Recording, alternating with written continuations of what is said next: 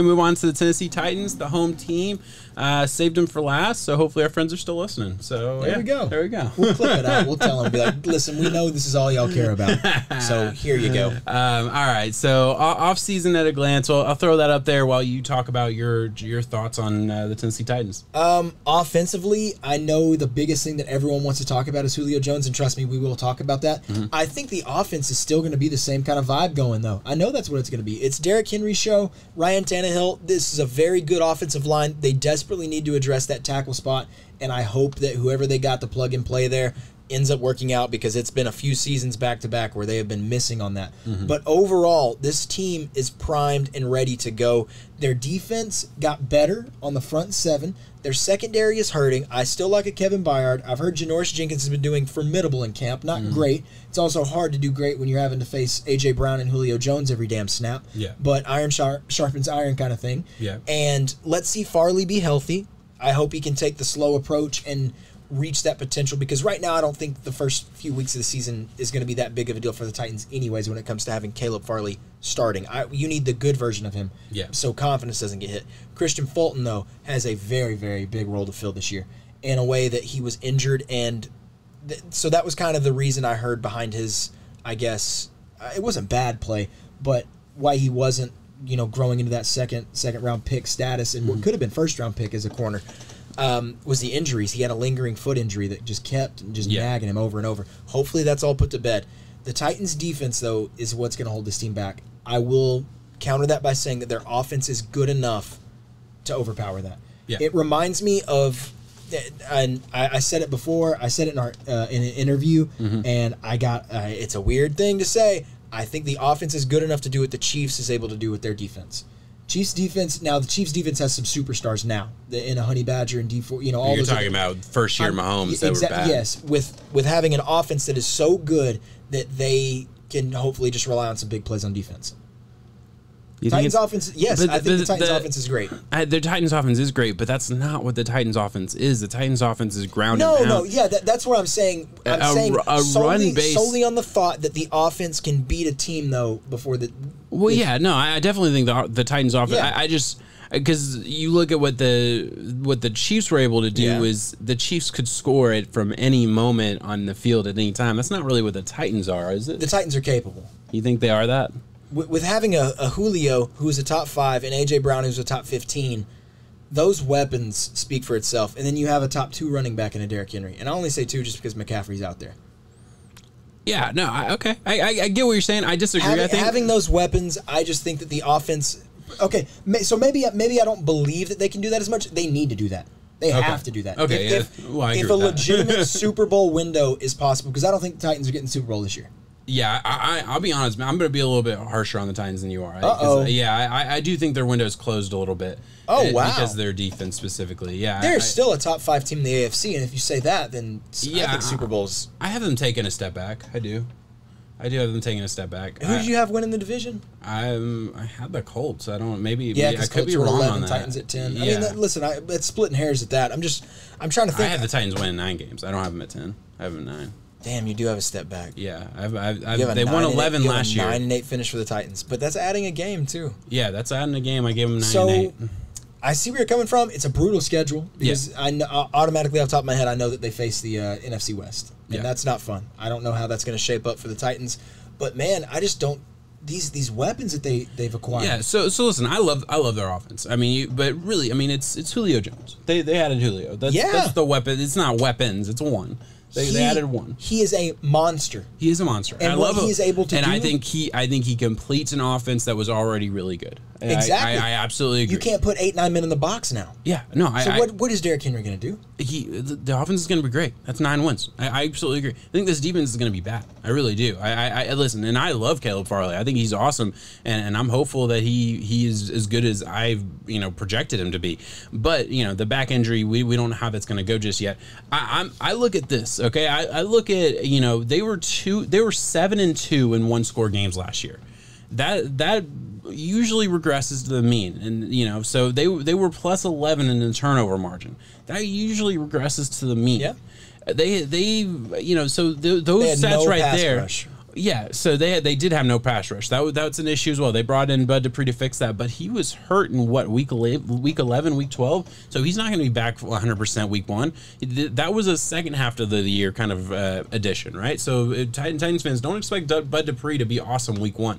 He'll be awesome week 6, week 7 probably. Yeah, it will take some time. Yeah. But their front 7 as a whole, though, they have a good front 7. It's not that good. They got 19 Evans, sacks last year. Rashawn Evans, Harold Landry. I think when it comes to the pass rush, they've always struggled because they don't have elite edge. That's why they brought in Jadeveon. It missed, beyond missed. Yeah, I criticized John Robinson a lot for kind of betting on the health and injury aspect getting better drastically, because there's times where it's worked, there's times where it's blown up in his face. Jeffrey Simmons worked out to perfection. Yeah. You took a shot on the guy who was the top 5 pick, and he is playing like he's going to be a household name by the end of this season for sure. Yeah. But then Farley, who knows what's going to happen there? You did it with the Jadeveon. It did not work. It was probably one of the worst signings. He's a gambler. Yeah, exactly. He's a gambler. He is a gambler, and you get that high upside, but you sometimes swing and miss. Listen, I'm not sitting here saying that the Titans are just going to fall off a fucking cliff. I'm not expecting 6 wins. I'm saying 9 wins. I know. And we're not far off. You're saying 10. Yeah, exactly. Like I said, I'm not going that far different on you. I'm just trying to say that this offense can make up for where their defense lacks. And what I'm trying to say is everyone needs to realize how bad this defense is going to be this year. That's why I think they got rid of a lot of pieces, and we've discussed it. It's been well brought up. Malcolm Butler, Kenny Vaccaro, Dory Jackson, those are the big names, but like there's also a lot of other pieces there that were lost. And listen, those aren't huge losses. Those were expensive players that were being overpaid. Yeah, you can't afford to pay. But they weren't replaced, I don't think, by guys that I'm believing in or that I really have a lot of faith in. Janoris, you mentioned Jenkins, and that's awesome. But yeah, there's a lot of losses on this list. We're going to go back to a graphic that we did right after free agency, and you look at the amount of players they lost, and it's ridiculous. It really is. Listen, I get it. I love their offense. You're absolutely right. There's no, how many ways can I say that I love Julio Jones, that I love their run game, I love their offensive line for the most part, and I love Ryan Tannehill. I think their offense is going to be great, but yeah, there's a lot of pieces missing there and on that defense, and it bugs me. It scares me. It really does. I don't know what to expect from this Tennessee team, and I do expect a small step back. I really do. That's the reason. And then on top of that, I look at last year. They did have a lot of one-score games that went their way. They did have a lot of lucky bounces, I'll say, with fumbles and turnovers that went their way. Those are the kind of things that I look at, and I always kind of try and project, okay, this is probably going to tick back to the other direction. So if I can look at that and say, okay, I'm expecting a tick back in maybe the bad luck stats, okay, just a little bit, we're going to go back to the mean a little bit, and then I can also look at places where I think you lost in free agency that were not replaced, by guys that I believe in, that I know are going to be competent replacements. I mean, yeah, there's a chance they could all prove me, not prove me wrong, but they could perform above and beyond their title right now and be awesome, and the Titans could, not miss a beat. But there's a real good chance that they don't, and that that they take a step back. The Titans are maybe even worse than we're expecting. That's all I'm saying. And the craziest part is that we're only 1 win apart. But I feel like the story that our seasons tell going forward is so different. I'm missing the playoffs. No, Titans make the playoffs. I think the Titans are well equipped for a deep run. In saying that too, I think when you match them up, they are. There's no doubt about that.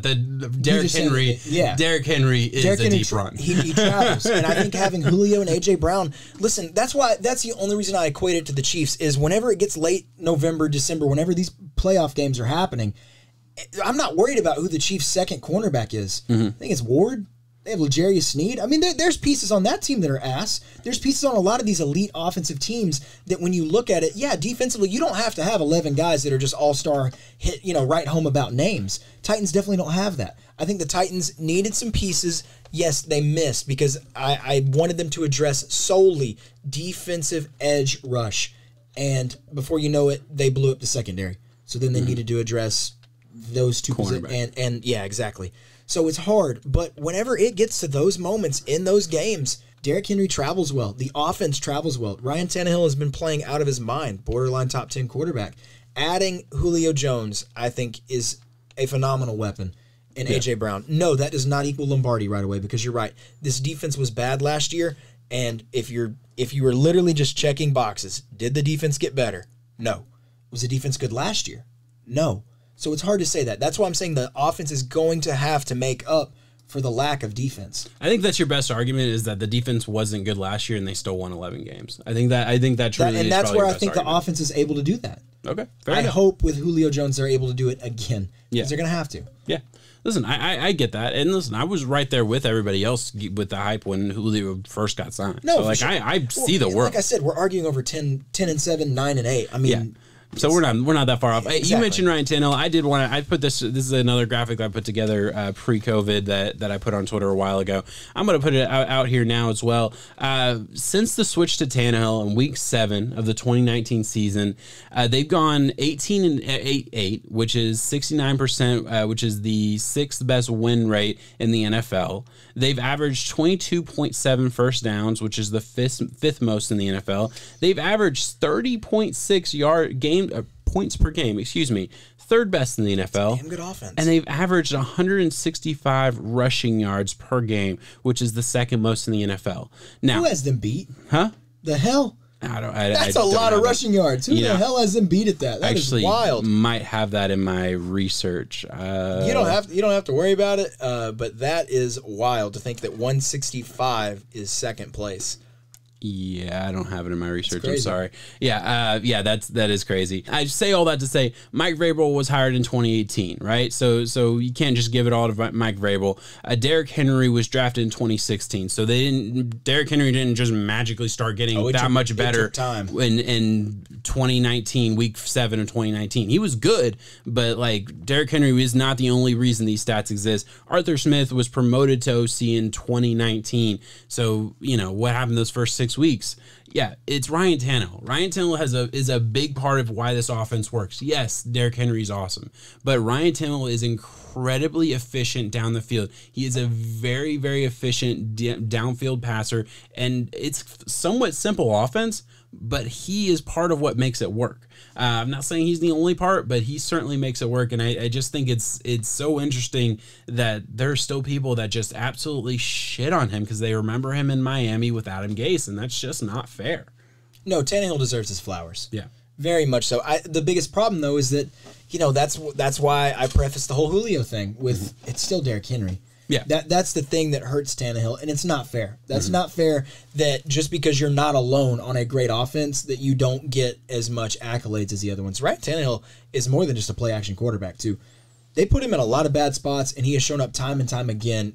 Pinpoint accuracy, his leadership, everything is what the Titans needed out of a Mariota that he never was. Yeah. And now you have it in Tannehill. Yeah. And I'm hoping that it can result in a Lombardi. Not this year, though. I don't think so. No, I don't see the Titans ever being as good as the Chiefs. Are they bottom for you straight up out of, let's say, Cleveland, Baltimore, Buffalo, I said them Chiefs? missing the playoffs. I don't see them missing the playoffs with seven AFC teams going to the playoffs. They're a top 7 team in the AFC. but either way though, I don't want to talk about wild card. I'm talking about like the big dogs. I consider Cleveland one of those when it comes to this year and how they're not in the top 3. Cleveland, Buffalo, Baltimore, and the Chiefs. Okay, they're not in the top 4. Okay. Yeah, give me 5. Who would be the 5th one? Maybe Pittsburgh. I could go. I could. Some people I don't would know. say the Chargers, but I don't. I can't. I need to see it first, but yeah, I could easily see the Chargers bumping ahead of the Titans. I could. Other than that, that's where it's at. Yeah, and then the Titans are probably in that 5th spot. I mean Colts. But that just depends on where That's we'll see what happens with the Colts. Yeah. I think the 5th spot's up for grabs, and Titans could certainly take it, but I'm not 100% sure. I'm not going to sit here and say that they are in the realm of those other 4 teams. I put them there. Really? I think that they can line up. I mean, they always play good games against Baltimore and the Chiefs. And see, I would put the Chiefs, but the Chiefs that's them in their own regard too. Yeah. Buffalo, they play Buffalo very well. I think didn't they get their teeth kicked in though? Yeah, they got their teeth kicked in by Buffalo. It was bad. Yeah, it was bad. They beat Cleveland. It's kind of weird that we mention all those teams. They play those teams very regularly. It feels like, at least more recently. Yeah. Yeah, they did. I think they did beat. They played Cleveland. They did beat Cleveland. They opened up with Cleveland week 1. That's right. They beat them bad. They did. Titans hung 50 on them. That's right. Yeah, it was the blow up where we thought Baker was done. Yeah, it was. It said less because that was our narrative that we went into week one. Yeah. Is this about the Titans or is this more about the Browns? And It was about the Titans. Yeah, it was. We were wrong. Yeah. All right. Yeah. So that's honestly a really good conversation. It's very interesting. I don't have a final answer for you either because I think you could go either way with that. I think we disagree as far as where they line up in the pantheon. But I mean, I'm not gonna sit here and say you're completely wrong or anything because I totally get where you're coming from. I can't say the same. Like I said, we're all we have different versions of how we view the Titans, but at the end of the day, when you do wins and losses, we come out to almost the same. Yeah. All right. Anywhere else you want to go with it? I think we nailed pretty much everything. Nothing really to say about their draft. We mentioned Caleb Farley, Dylan Radness in the second, Elijah Moden, I believe, in the second or third, wherever they got him. Or I think it must have been the third. So yeah, that's their draft. Anywhere else you want to go? No, it wasn't bad. I feel like did we piss off Titans fans? What do you think? I mean, they'll let us know, I'm sure. It's fine. Either way, guys. Just have realistic expectations. It's okay. It'll be all right. Julio Jones is going to be awesome. He's going to score all the points. And he's going to play corner. And he's going to play corner. Don't worry. Julio's going to play corner. It's going to be great. He's going to fix everything. He does have Derrick Henry's going to play DN. Julio Jones has more interceptions than Farley right now, NFL-wise. Boom. Hell yeah. I said it.